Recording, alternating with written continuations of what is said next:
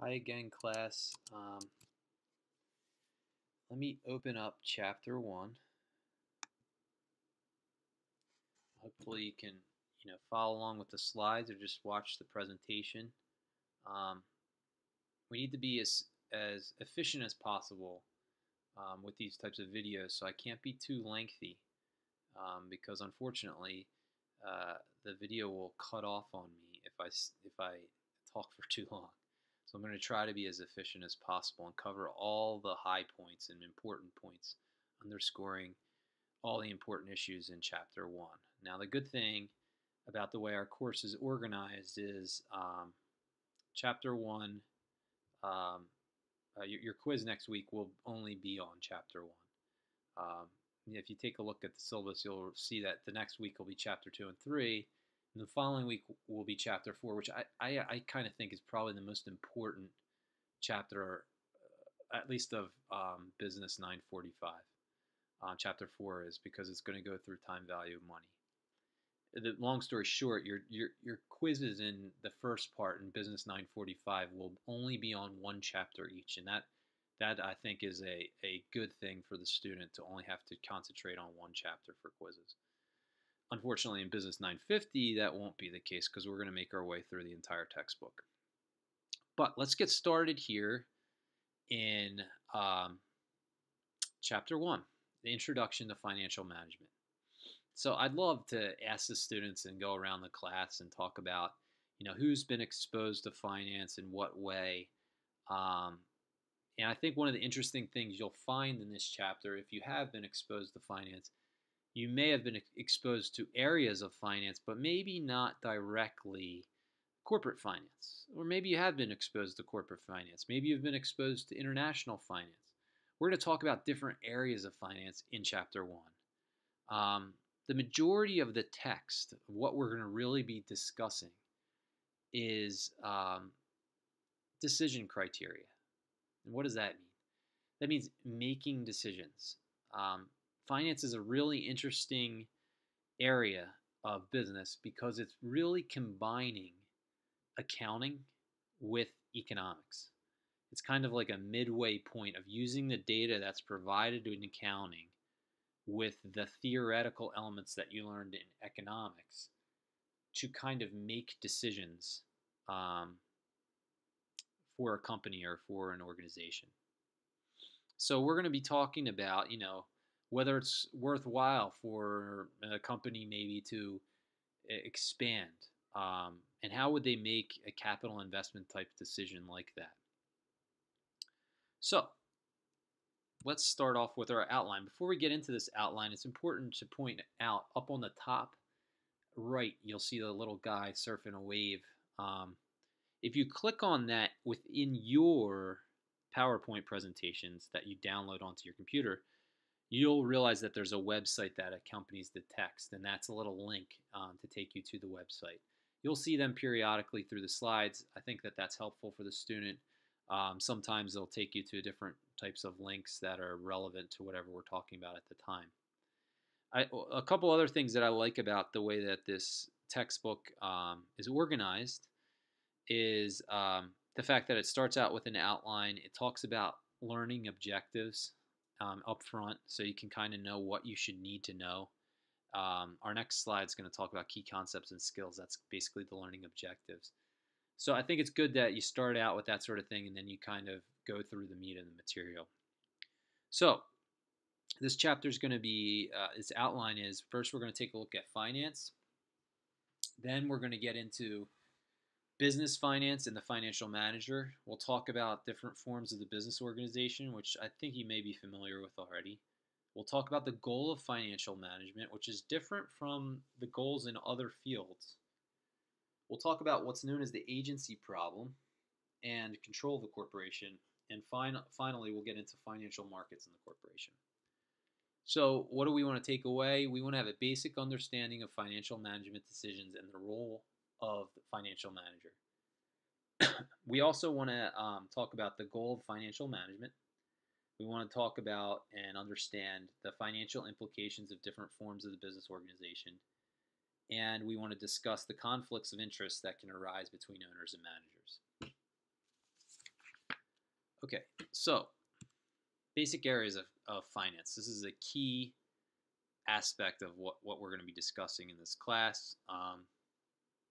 Corporate finance. Corporate finance is the main subject of our course. It's also called business finance. It sounds just like a corporation, but it's not really true. It's broader. Business finance is probably the better term, but we're going to dive more into corporate finance or business finance a little later. Instead, we're going to really kind of focus right now into investments, financial institutions, and international finance.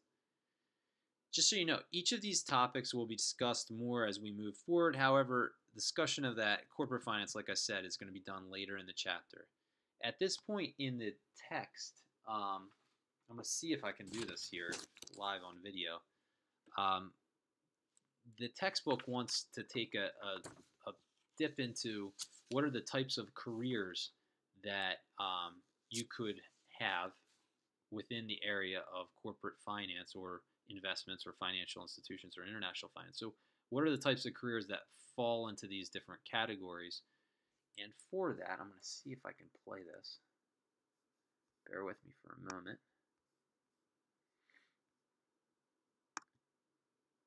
Oops, that was a mistake. Try it this way.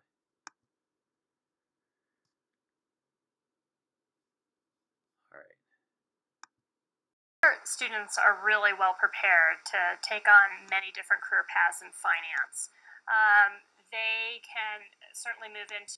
As I mentioned, she's going to talk you through some areas of that a student could go into within the realm of finance. So. To all kinds of banking, retail banking, commercial banking, investment banking, but also use their finance skills a little bit more broadly, perhaps like consulting or moving into even sales positions. Finance skills are very valued in the marketplace, and so finance students find themselves, certainly with the ability to go into very specific financial roles, but also more broad roles. In terms of companies, when I think about our recruiting this year, we have extremely strong partnerships with firms like Goldman Sachs, Citigroup, Visa for corporate finance, and then thinking about some of these more general or broader opportunities for finance students, they find themselves interviewing with companies like Hitachi Consulting and Accenture. And then one of the things that I really love about working with lead students is they're thinking about using their finance skills in some different ways, maybe looking at the nonprofit sector, looking at some of the government jobs, and then certainly with the entrepreneurship focus at Leeds, thinking about starting up their own business. So a wide variety of career opportunities for students. Okay, I don't want to go too in depth there. You can look at the rest of that video if you'd like later. I think that the important thing for students to take away are just some of the possible career paths one could undertake with an educational background in finance. And also, if you did decide, maybe to change career into a financial type career, what are some of the key steps you would take in order to prepare yourself for that career? Okay, so getting back into our PowerPoint presentation, we just gave an overview of these. Now we're going to get a little bit more in depth into the different basic areas of finance. So next we're talking about investments, which is a very big area of finance. This works with financial assets such as stocks and bonds. It would involve valuation of those financial assets, discussing risk versus return, and asset allocation. So we will talk a little bit about this investment aspect, and you're definitely going to be exposed to it with our financial game. But it's really a different area from what the major meat of what our course is discussing. Job opportunities in this field would include stuff like a stockbroker or a financial advisor, a portfolio manager, maybe a security analyst. They would all fall underneath the investment umbrella. So you can think of, money management here. Here the careers could be a portfolio manager, a mutual fund analyst. And then the financial planning aspect also probably would fall under investments, like financial consultants. Um, Financial institutions would be the third area of basic finance. Here, companies are going to be the ones that specialize in financial matters, such as banks, commercial and investment, credit unions, savings and loans.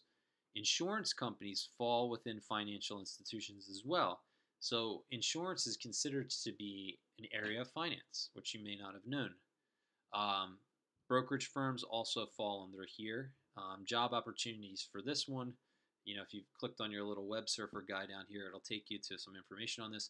Job opportunities in this could be in commercial banking, like I said, insurance, or maybe investment banking. Then we have the area of, and the fourth area, and in some ways a really broad area of international finance.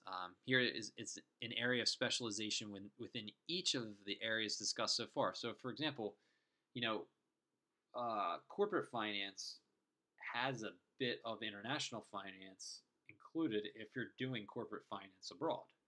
Um, Same can be said for investments abroad, um, or even if you're discussing financial institutions abroad. So it's an area of specialization within each of the areas discussed so far. It may allow you to work in other countries or at least travel on a regular basis. You would need to be familiar with exchange rates here and political risk. We'll briefly discuss exchange rates towards the end of the class, but we're not going to get too in depth here. International finance is a big, large course, so we can't get into everything. You need to understand the customs of other countries if you're going to excel in international finance. Speaking a foreign language would also be helpful. Um, so examples of careers here maybe would be like something like a currency trader.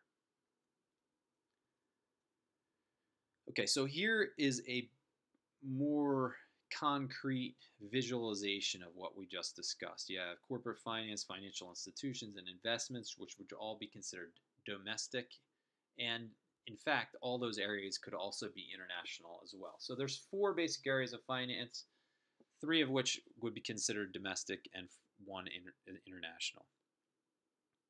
So international finance is not really separate, but more specialized of an area within the three primary areas.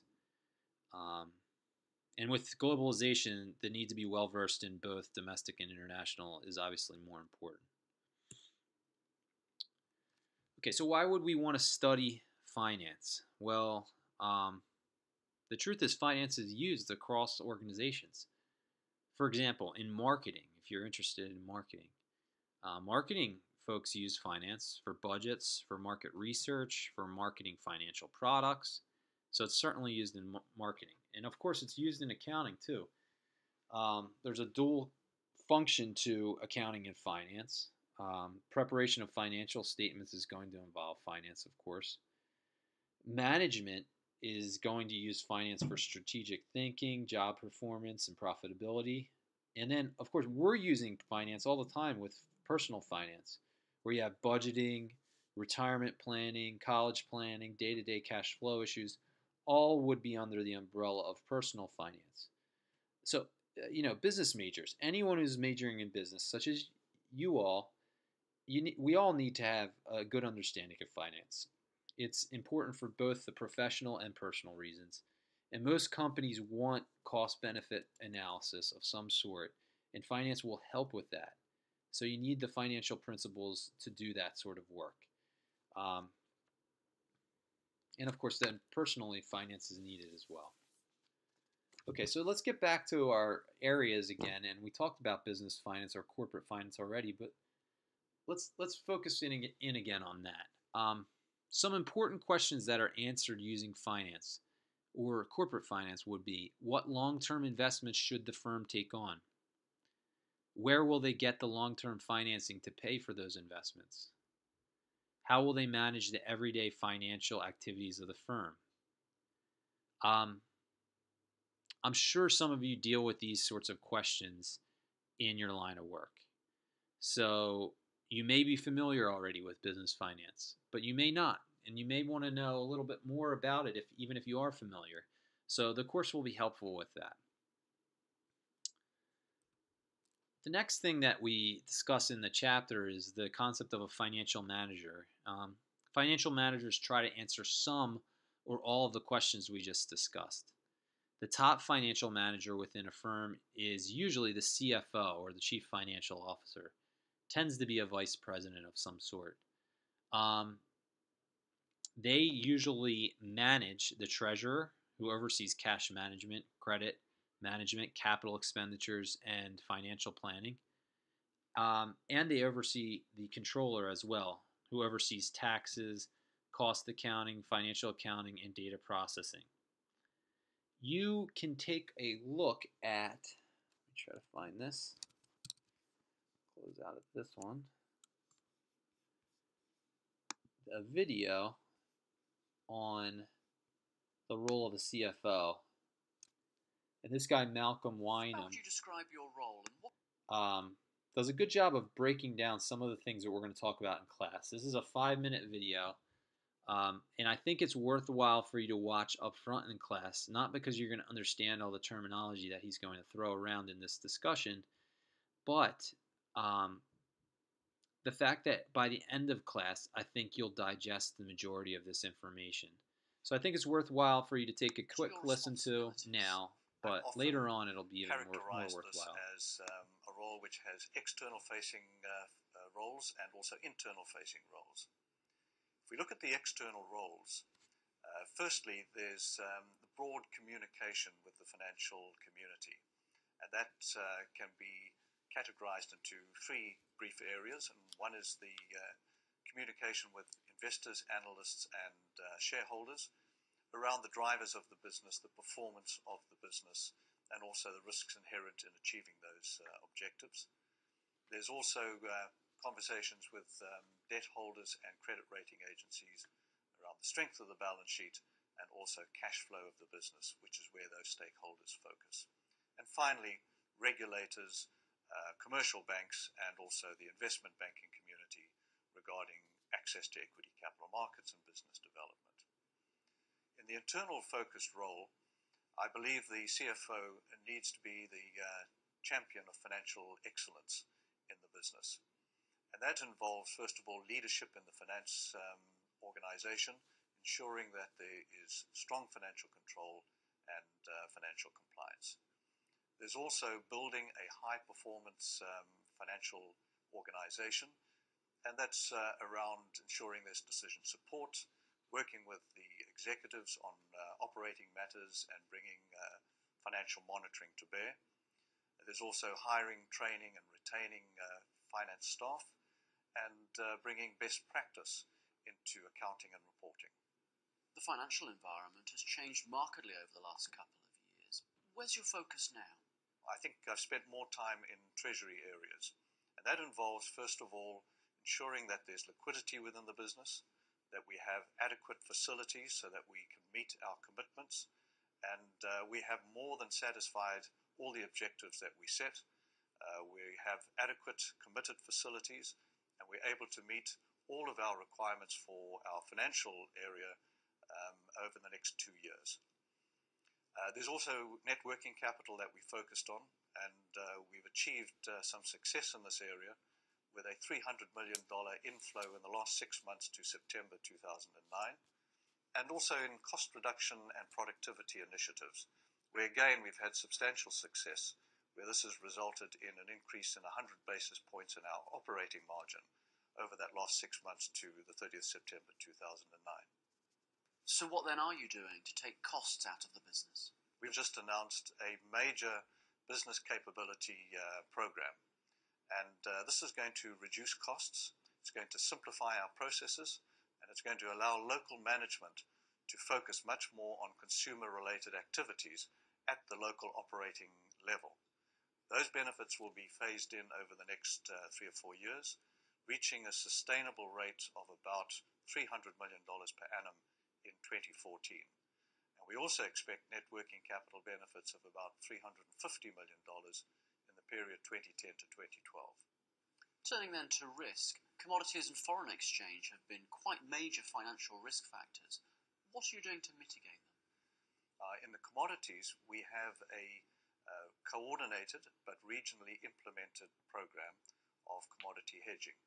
Now, that will be taken one step further when we implement our business capability program, whereby we will have a global procurement operation. We have seen that our cost of goods sold has increased at a much lower rate than the prices of commodities. As far as foreign exchange is concerned, we have a similar operation whereby we hedge all of our committed and also our expected commodity purchases, and that allows us as well to take out the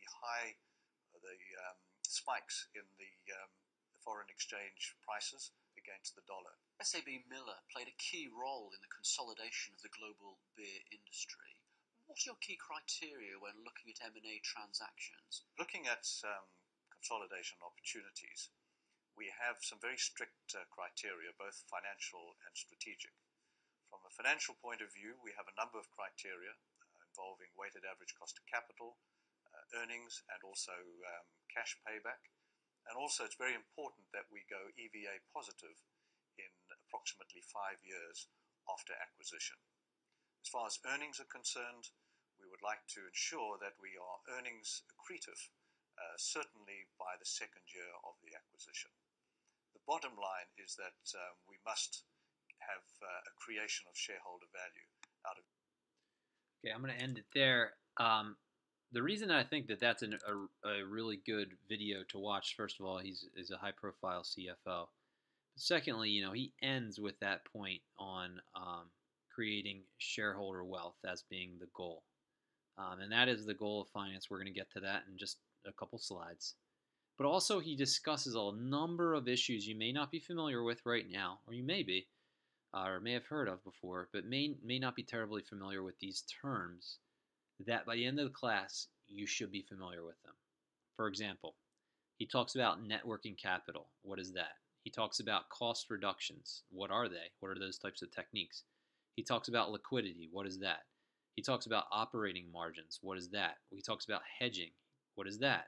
He talks about the weighted average cost of capital. What is that? He talks about cost of goods sold. What is that? Talks about a number of issues like those that hopefully by the end of the class I'll replay that video for you and you'll have a better understanding of what he's talking about. I know that there's a lot of lingo tossed around in finance, and part of the course is going to be learning to understand some of that language. Okay, so moving on. Talked a little about the CFO. How does the CFO fit in within the organizational chart? The CFO or the VP of Finance is usually filled by someone with both an accounting and finance backgrounds, since the position has responsibility for both the controller, as you can see here, and the treasurer. So it has the responsibility for the controller aspect of the firm and the treasury functions within a firm. Okay, so financial management decisions are going to be of chief concern for the CFO and all those in the area of finance. So what are some of these decisions? Well, capital budgeting will be a huge one. Questions like what long-term investments or projects should the business undertake? Capital budgeting's key concerns are going to be the timing, the size, and the risk of future cash flows. For example, what products will the firm sell? Should old equipment be replaced? And so on. Capital structure is another area. Here, questions could be, how should we pay for our assets? Should we use debt or equity? The capital structure is going to really describe, how much you should take part in debt or equity. So examples here could be, what are the least expensive sources of funds? Is there an optimal mix? And so on. And then finally, working capital management. A question here could be, how do we manage day-to-day finances of the firm? An example could be of a question asked here is, how much inventory should we hold? That sort of thing. So an organization itself can be structured in various ways, and there's three forms that are primary in the United States. The sole proprietorship, you can think of like a pizza shop or something like that. A partnership, which could be either general or limited. General is going to be totally liable, and limited means it's limited to what is contributed. And then, of course, a corporation. You could have a limited liability company, which kind of blends a partnership with a corporation, or an S corp, which is a corporation that's taxed differently. It pays no corporate tax, and you pass the income to shareholders who then get taxed.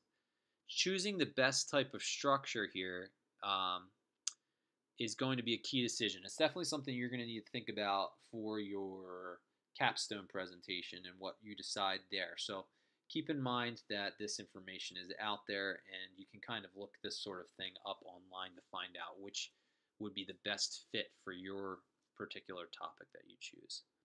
Let's go through them a little bit more in depth, though.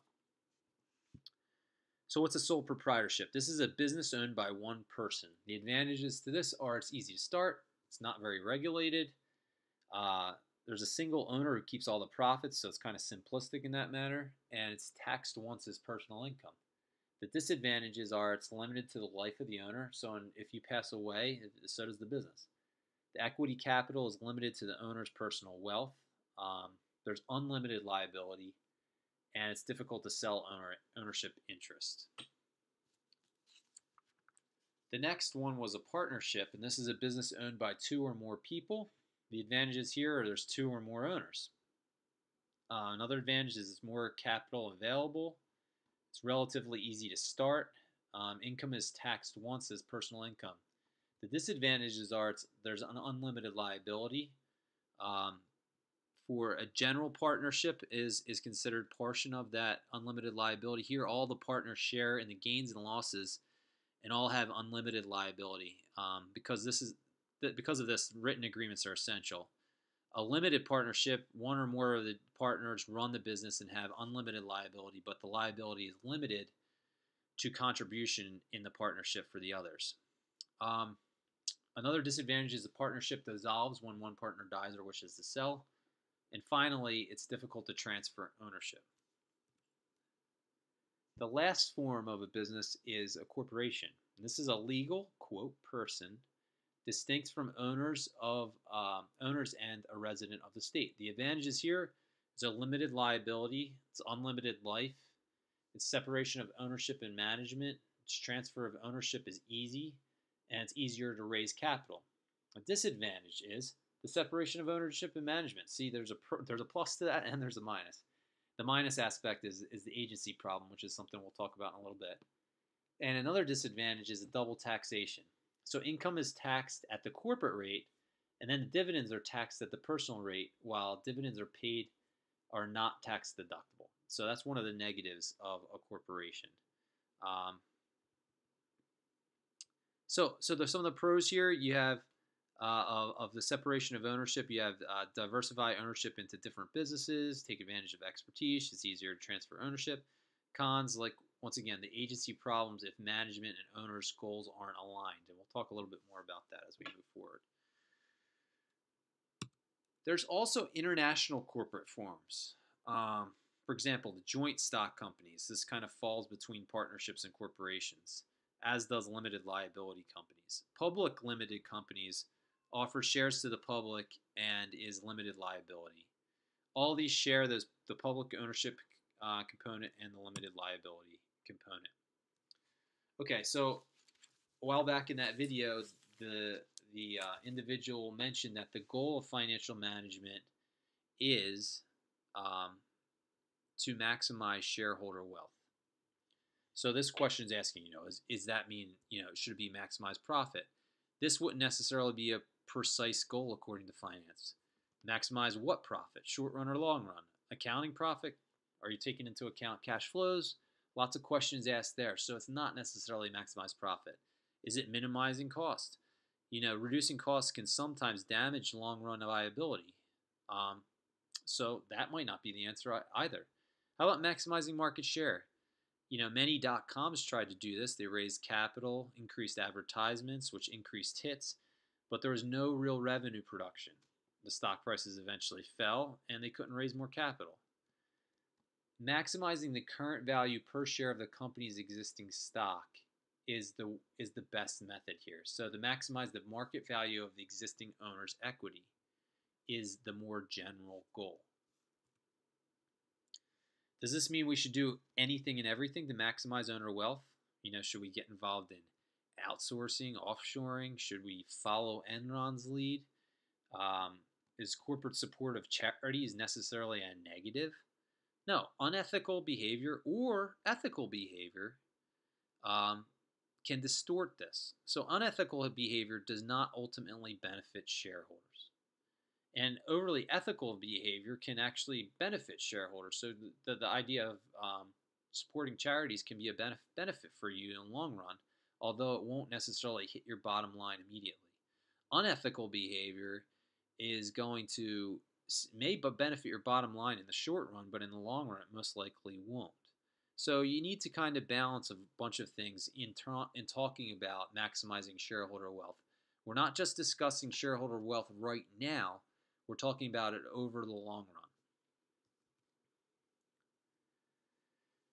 Speaking of Enron, there were a number of corporate accounting scandals in the late 90s and the early 2000s, driven by, Sarbanes-Oxley was driven by these various corporate accounting scandals. These took place at Enron, Tyco, WorldCom, and Adelphia, and I think the book goes into some detail on each of these. And Sarbanes-Oxley was intended to strengthen protection against accounting fraud and financial malpractice. The problem is that compliance costs associated with Sarbanes-Oxley were costly, and firms were, in some cases, driven to go public outside the U.S. or go private, what they call go dark. And the book provides an example of a technology firm saving $2 million a year for listing on the London Stock Exchange rather than NASDAQ due to Sarbanes-Oxley. Yet, it's considered to be a relatively good thing by some. So I do think it's worthwhile to at least show you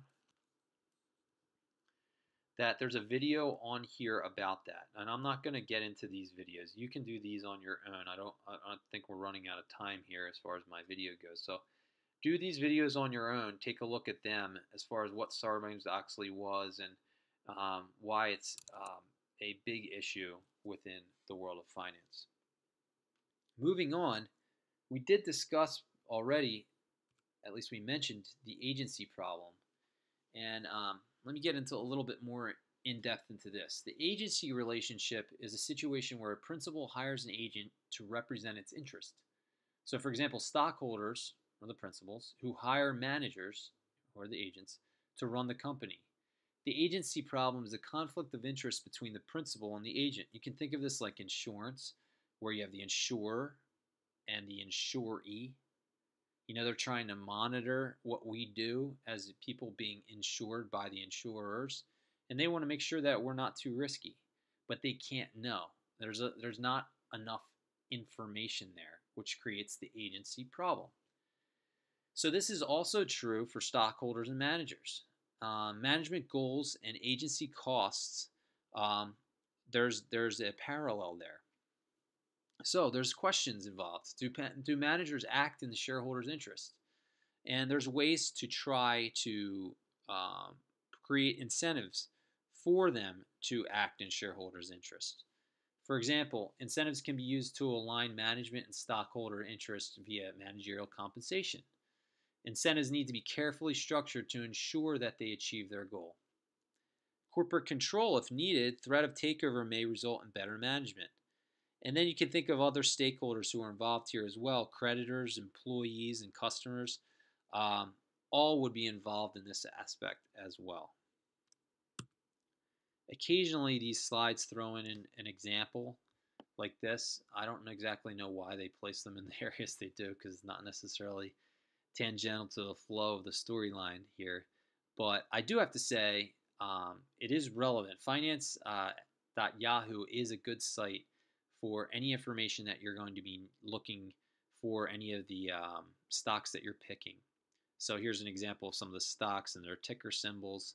And you can go on Yahoo Finance site and put in their ticker, see how the stock is doing. I look at Yahoo Finance frequently just for financial information, so it's a pretty good site. Okay, only a little bit more here. All right, the cash flows between the firm and financial markets is something that book goes on to discuss. The main point here is that cash comes into the firm from the sale of debt and equity. Money from that is used to purchase assets, and the assets generate money used to pay stockholders, to reinvest in more assets, to repay debt holders, or to pay dividends to stockholders. So there's kind of, in a sense, this flow of funds moving from assets to financial markets and so on and so forth. The chapter is going to end discussing cash flows to the firm and discussing briefly primary versus secondary markets. Primary markets are markets where securities are sold by the company. There's public placement, SEC regulation, underwriters are all part of the primary market. And the key feature here is the money is raised goes to the issuing company. The secondary market is the market we're actually more familiar with. Here, this is the market where securities have already been issued and are traded. The stock exchanges like the NYSE and the over-the-counter markets, like the NYSE, are secondary. Funds are exchanged by buyer and seller with no participation by the company. So, long story short, public offerings, private placements, they take place in the primary market. Secondary market is where we get involved.